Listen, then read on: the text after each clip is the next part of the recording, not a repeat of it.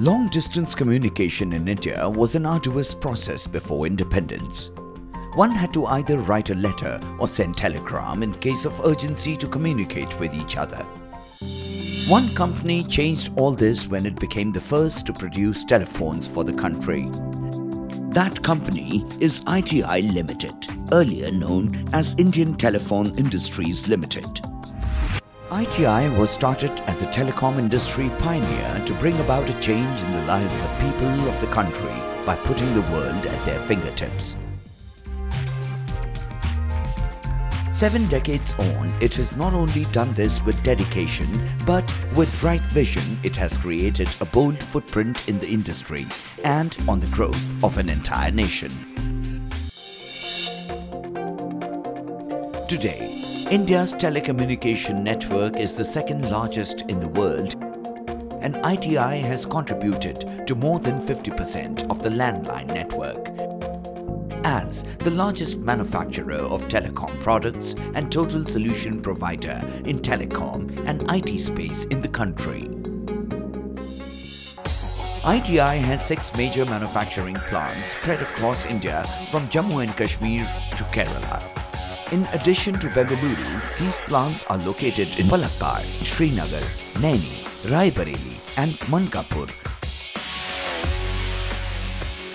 ITI also has non-production units like Network System Units, NSU, with core strength in turnkey project execution and annual maintenance works, and Marketing Division with 8 regional offices and area offices spread across the country. With the incredible growth of technology usage in the recent years, ITI moved from fixed lines to wireless technologies.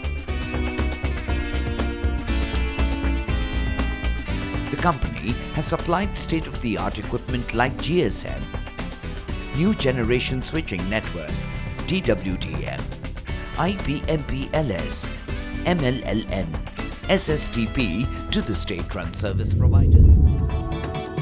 ITI as a company looks for ways to make technology more accessible and user-friendly. This is one of the prime reasons that today the company manufactures mini PC. ITI is also engaged in the manufacturing of smart cards and has supplied a significant amount of SIM cards and national identity cards, in addition to switching and signaling equipment. ITI has also manufactures printed circuit boards or PCBs, and that caters to the captive as well as external market requirements.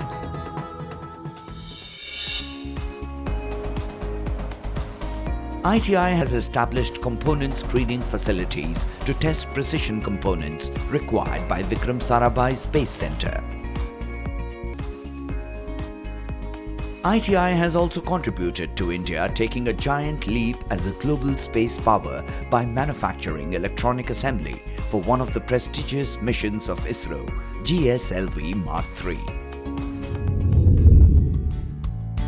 From high-density pipes to fiber optic cables to optical network, the company boasts of producing products catering to the booming telecom industry. GPON, OFC, HDPE are being manufactured and supplied to BharatNet project as well. This indigenous project of Government of India has been set up for establishment, management and operation of National Optical Fibre Network to provide broadband connectivity to all Gram Panchayats in the country, covering nearly 625,000 villages. The company has built up infrastructure to further its diversification efforts like manufacturing energy-efficient LED lighting products, among other things. Earlier switching equipment, GSM, banking equipment like note counting machine all came out of ITI.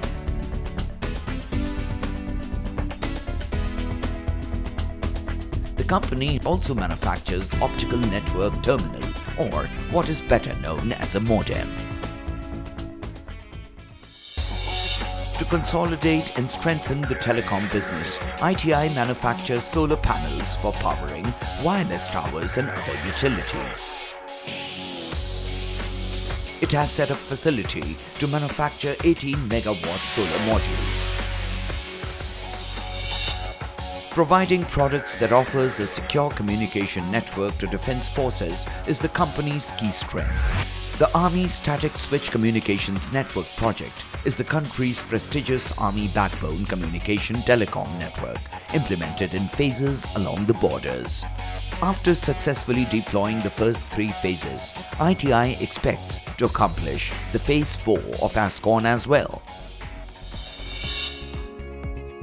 As a part of Digital India mission, ITI has launched initiatives like Tag ITI Wallet, a digital mobile wallet that can be used for cashless transactions and online payments. ITI also provides Aadhaar-based authentication services to various central and state government agencies. In the current changing scenario, company has diversified into new business areas like services, data centers, and IoT. These are innovative technologies of the future that are already changing the way we live and work. Under Swachh Bharat mission, ITI has started manufacturing and installing feedback devices at public toilets to regularly monitor and maintain the cleanliness of toilets. ITI has been reducing losses year by year and is expected to witness fast growth in the next few years. With the industry growing at a pace beyond imagination, some may say that this is just the beginning for ITI.